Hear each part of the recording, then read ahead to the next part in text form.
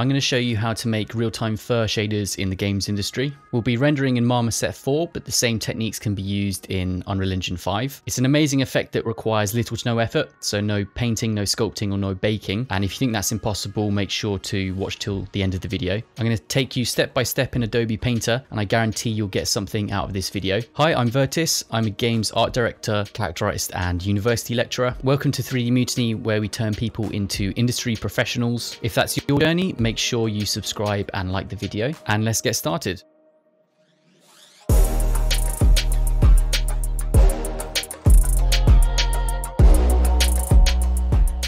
So looking at the shader looks quite complicated and deep, but fundamentally it is quite cheap because we're using multiple layers of geometry that have different textures on them. So what happens is it gives the illusion of depth when actually only using a couple of textures and a couple of pieces of geometry. So I can explain that a little bit deeper and show you how it's basically comprised of the technicals and how I would construct it from scratch. It's really cool because it only takes about 30 minutes or so, and it's used in an industry. So for example, in Red Dead Redemption, if you've ever seen fur or shearling, chances are they use the shell technique, or any kind of animal, whether it's in Far Cry, which is slightly different, or classically where it's from is like moss shaders in CryEngine from back in the days of Rise. So here's how it looks in Marmoset 4. The nice thing about this is we can use ray tracing, so it's got some extra depth in there. There's no custom painting in there. It's not even using normal maps. We're just making use of alphas and opacities. How the geometry is working, if we look very closely, I've got a very simple decimated version here. If you're doing low poly, you'd obviously have some nicer geometry, but this is just for the showcasing.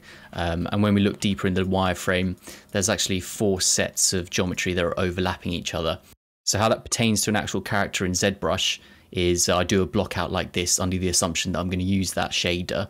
I don't necessarily have to use or bake the normal maps. I just want the geometry itself. So in this example, I decimated it, brought it over to Maya and unwrapped it. If we take a deep dive into the geometry and look at the UVs, which are going to be important for setting it up, we have a sheep skin base, which is like the base layer that has a certain amount of UVs in 0 to 1 space. The first layer is only doing the top left section. The second one is top right, and you get the picture, and the third is bottom left. So you can build up layers and use one texture sheet. So this is how it looks in Substance Painter. You might notice that it looks different than it does in Marmoset, and that's common for character artists. So what we'll do is we'll use Substance to preview the layers and paint it, and it won't necessarily transfer perfectly over to our renderer.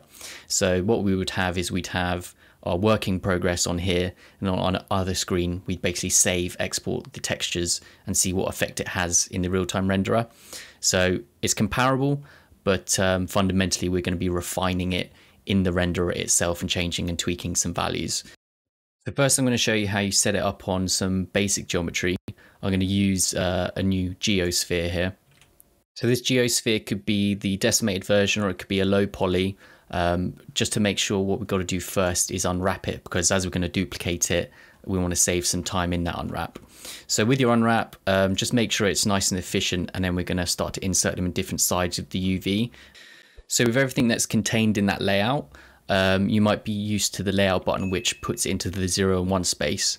If we shift and click the layout button, we get a couple of options, and the one we're interested in is the packing region. We can actually assign this to a section or a fourth of the UV. So I'm going to put the first layer, which is the one that we're unwrapping, and click top left. And when I click layout, it's going to put it perfectly if you see in this 1/4 section. So then what we move on to is we're going to duplicate it and create the next layer of shell. Might be an idea to just name this maybe on 01 or sort of like shell 1. So from here, what we could do is we could press Control D, and that's going to duplicate to the second shell. And it might be tempting to increase the size of this so we get the layered effect. But if you've got different shapes of geometry, something that's not perfectly uniform, we want to use a different method for moving the vertices. So how you do that is go to vertex mode and select all the second shell vertices. And then if we double click the move tool up here, we can actually change the axis orientation and change that to a normal. So it's going to look at the normal of the vertices and push it outwards. So for complex objects like this, it's going to adhere to like a shell effect. So just hold N and bring it out slightly. Press 4 for wireframe, and then you can just observe how thick you want the shells. You can come back and change how deep or far they go. It'll just depend on how it looks in the final render. It's totally something you can adjust later. So with all those shells, I do a couple of them. So duplicate the second version. Obviously now we've got a third layer of shells. But the important thing to remember is that we have to adjust the UVs. So going back to the second shell, confirming that it's selected under shell 2, and go back to the UV toolcat. So shift click layout, and this time we want to do top right, and then do the same for the third one. It's going to be bottom left. So once that's done, I would just double check that you've got everything correct. So you could select them all and just make sure that they're all stacked in those 3 sections, and also go through it by one. So shell 1 is confirmed top left, shell 2 is confirmed top right, and shell 3 is confirmed bottom left. So coming into substance, I'm going to break it down into the 3 layers. So we've got 1, 2, and 3 here, each in their own folder, each with a base color, and each with a mask for both the folder and the layer. So we're going to create that from scratch just so you understand it more, but that's the basic outline. So each one of these requires a color map, so you can see it here, and also requires an opacity map, and that's all we're going to be using so far. If you don't have the opacity map, I'm going to show you how you can add it, or if you already know how to add it, just skip ahead a little bit. So first you want to find texture set settings. If you can't find it, go up to Windows and tick it on. And in here, we've got some channels that we need to add. So you might not have opacity activated. Just go to the plus button, and then you're going to find opacity. It's usually down here. I've already added it, but make sure it's under L8, and then you've got the option to activate it here. So now I'm going to show you how to create one of these units. First, you would create a folder, and this is our new folder, and we can call it O1, which will be the first set of shells. If you right click and then add a black mask, we can then select a certain part of the UVs. So as this is the first one, we can just come into the UVs, press F3 to see the layout, and then in the top left, we can switch this to a fill mode. And under this section, it's going to select UVs. Make sure that this is also set to 1, so it means it's going to fill it in white. You can also alt click the little icon here, and that means we can see what's happening. So I'm just going to highlight the first set of UVs for the first section. Now if I come back and click off, you can see that that's been filled in. So next thing we want to do is add a fill layer. So adding a fill layer, and then just make sure that that's dragged within that folder. So just double check it's in there. I'll also call that O1, just so I know it's the first layer. You could potentially even color it as well. With this layer, we're only interested in color itself and OP, which is opacity. So these two. You can choose a base color. The base color is usually going to be quite dark to indicate that it's nice and deep and sort of like not receiving light. And also we want the opacity to be set as 1, and then we're going to add a mask onto it later. So that's already set. I can come and right click here, and I'm also going to add a black mask to our fill layer that we created. And within that mask, just make sure it's selected over here. I can right click, and I can also add a fill layer to the mask. So with the mask selected and also the fill selected, get given the grayscale option. And what I'm going to do is I'm going to get the assets shelves, and I'm just going to type in fractal sum into this section here, the procedurals. So I like to use fractal sum 3, just drag it into the grayscale, and then we can get rid of this. Now to observe, we've obviously got the mask that's presented here, and also we've got given balance and contrast. And another one is important, is going to be the scale, so how much it's basically tiling. So first I'd set how much you want this fur to tile at a distance. I think that's going to look fairly decent. And then the balance is going to change both the opacity and the color that we have on the base fill. So if I click the mesh here, you're going to see what effect that has. So if I come here, select the fractal sum, change the balance, it's basically changing how much it's filling in. So the first layer is going to be quite thick. So it's going to indicate the base of the fur. And if you want to preview that a little bit better, sometimes what I like to do is turn the base color red and then preview and see what that looks like first. And then when I'm happy with it, I'll then change it back to its original brown color. So for this example, I'm going to set it around there for the base. Once I'm happy with it, I would then come back to the base color and then just change this to a low value brown. So you're looking at the 0.3 range. So once you've got that set up, that's the asset that we're going to be duplicating. And I'm going to show you how you can build that up. So bringing back our example as a showcase, we've got the first layer that we set out. It's basically a brown color with opacity of 1. In the mask, we've got our fractal sum, and if we click on the fractal sum, we can see we've got a value or a balance of 0.59.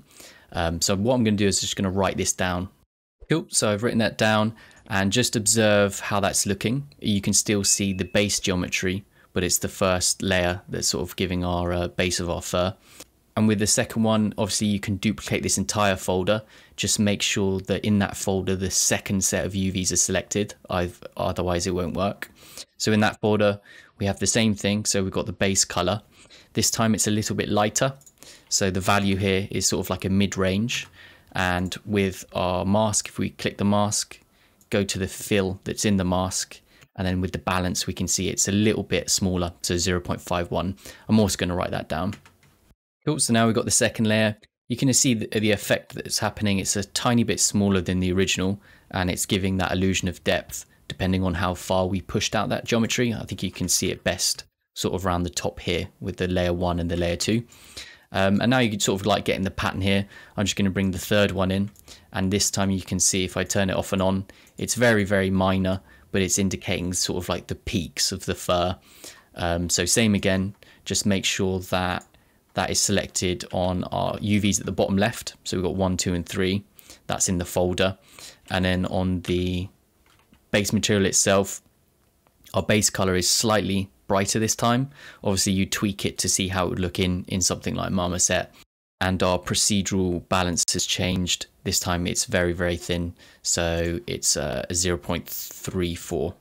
And what I've done here, I've just basically put high value, medium value, and low value to indicate the color. So now that that's done, what we can do is export our texture sheet. So if we look at the UVs and what's happened here, we've got our colors, which are obviously varying. And we've also got our opacity, which has different levels. And that's going to get exported as one texture and can be applied to all the parts of the geometry. So if I press Control Shift and E, that's going to bring up the settings here. And what we're going to use is just a basic PBR. So open Output Template, scroll down slightly, and we're going to find PBR Metallic Roughness. And also make sure that you've only got the asset that you've got exporting here, which is our sheep fur. Find a location for that. So output directory, I'm just going to put it on desktop. You also want to make sure that we're in Targa and 8 bits plus dithering, which is going to be interesting. You can change the size of it. I'd put it at 4K just because there's a lot of details there that we need to extract. And then click export. So now we're in Marmoset 4. I'm just going to add a new material so we can show you how to break it up from scratch. So pressing this plus button up here, create new material. Going to rename it fur. In the top right here, we can see we've got our 3 layers just to confirm that those are in. And I'm going to drag this material and put them on all 3 of them because they're sharing the same texture material. So with this setup, we're only using the albedo and the opacity. So under the albedo section, we're going to click this map and then navigate to the texture that we exported. You can potentially do a normal map if you want, but it's not super required. Then under transparency, I'm going to select dither. And then with dither, we're going to make use of the albedo alpha.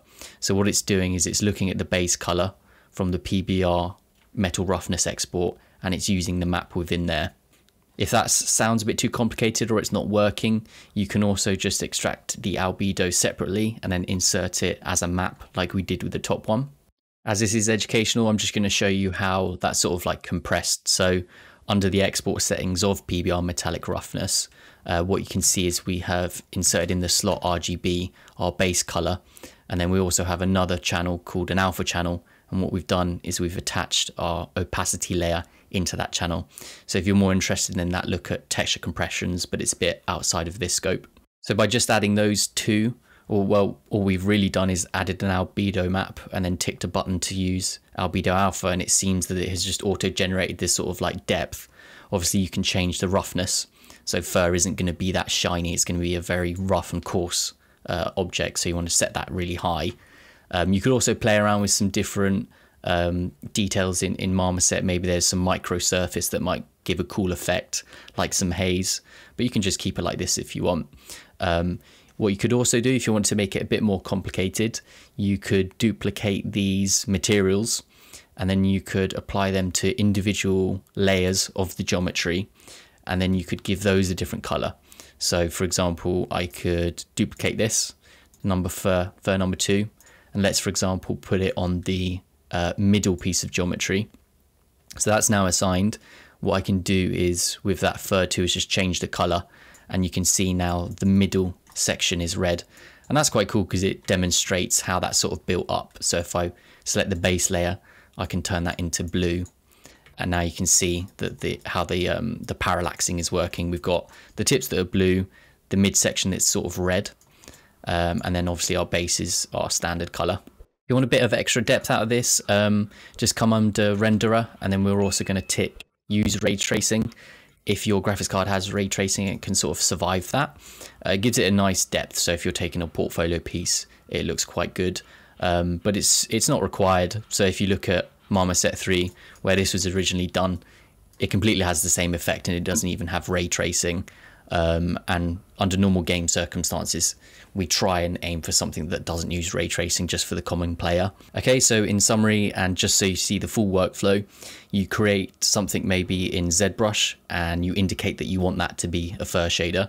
For example, this piece of geometry, you can export that. In this example, I did it as a decimation. You might want to do retopology, and I've got videos on that if you're interested. Once we've brought that geometry into a 3D software, we then use the push technique to make additional shells, so duplicating it, and then also double checking that we have moved the UVs to separate parts of the UV island or the UV 0 to 1 space, so it can be received on one texture. We then created one folder which obtains our base color and opacity map, and in that folder it was assigned to a certain part of the UV, duplicated that 3 times, and then gave them different values in the balance and also the value. So from 0.59 to 0.34, you'd have to adjust it depending on how it looks in yours. We then exported that entire texture with the opacity attached to the albedo channel. We then applied it to just a basic material in Marmoset, and then made sure that we applied it to the correct geometry, so each individual layer. Making sure translucency was set to dither, and also that we had checked albedo alpha. And then also, if you wanted to take it a little bit further, obviously you could duplicate each one of those materials and assign it to a different part of the shell to give it a different effect. So from there, I would go in, adjust the lighting, maybe insert it so it represents quite well. This is a very basic scene, but for a very quick and easy process, we get a nice cheap depth. Now, there's probably a bit of cost to this, so there's something called overdraw that could potentially be a thing, but it's not too expensive in comparison to normal hair shading. And if you're in Marmoset, you're only really creating something for a render, so it doesn't matter too much. So there is a very effective and complicated looking shader, which fundamentally doesn't take too long.